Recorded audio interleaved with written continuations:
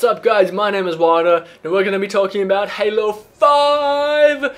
I'm sorry that was loud, but can you not be excited? Halo 5, come on, that's going to be something huge. Guys, for this video, that's really exactly what we're going to be talking about. At the Microsoft event at E3, or the Microsoft conference at E3, they showed off a trailer. I'm sure you've all seen it. If you haven't seen it, I will link it in the description below. But they revealed a trailer to show that there was going to be a Halo game releasing on the Xbox One and getting released in 2014, and that it was going to be featuring Master Chief as the main character, or Master Chief as definitely a playable character. So it was going to be about him, and that can only lead you to believe that it's going to be a major game, or a game in the main canon series, which can only be Halo 5 because Halo 4 was the last game. I don't think Master Chief's going to be in a spin-off game. Does that really make sense? Spin-off games are spin-offs. They're to tell other stories. That means they're not to do with the main story. That's the whole point. That's why it's a spin-off. It's about other characters. It's not going to be about Chief.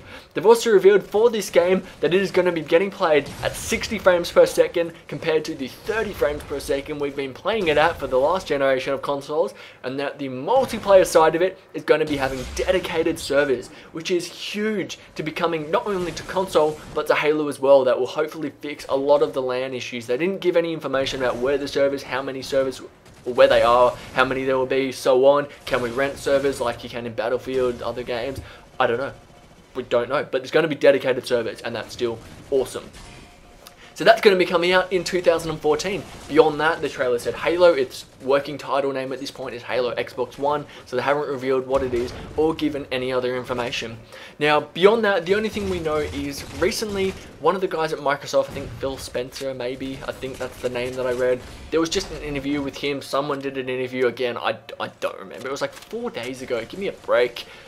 But there was an interview with him, and it talked a little bit about that, and they were discussing Halo 5 and Halo 2 Anniversary, because that's what this game is speculated to be. But the other most speculated game that we think is going to be released in the Halo universe, or just for a Halo game, would be Halo 2 Anniversary.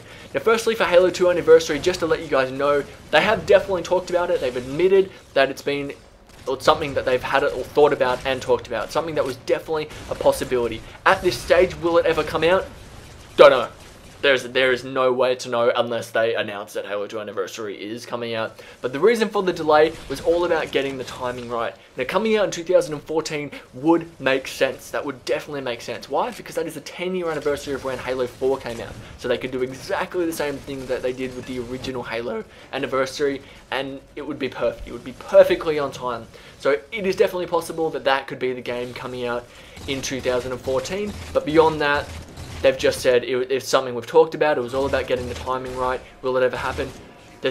We just don't know. So it's possible that that is going to be the game. The other major possibility that it's going to be is Halo 5, because it was about Master Chief.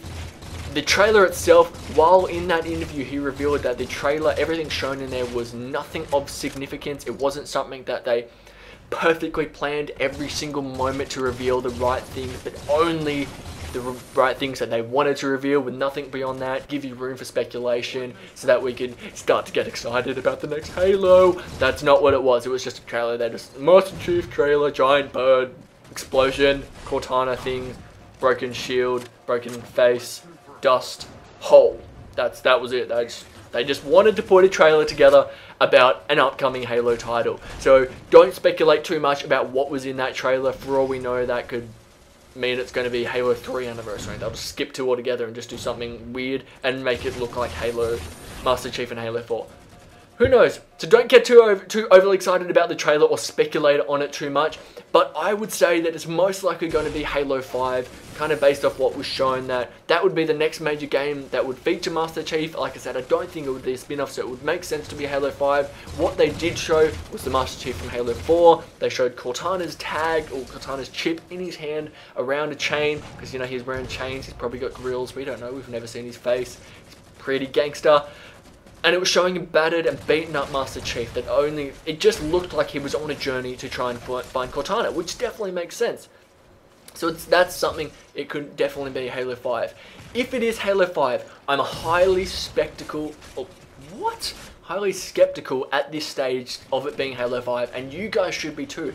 The reason why is the development cycle. Halo 4 came out in 2012, meaning that if Halo 5 comes out in 2014, it has had a 2-year development cycle. Every other game has had a 4 or 3-year development cycle. Halo 1, 2, 3, and 4. So that's something to be worried about. That's the end of the video. Hope you guys enjoyed. Subscribe. Laters.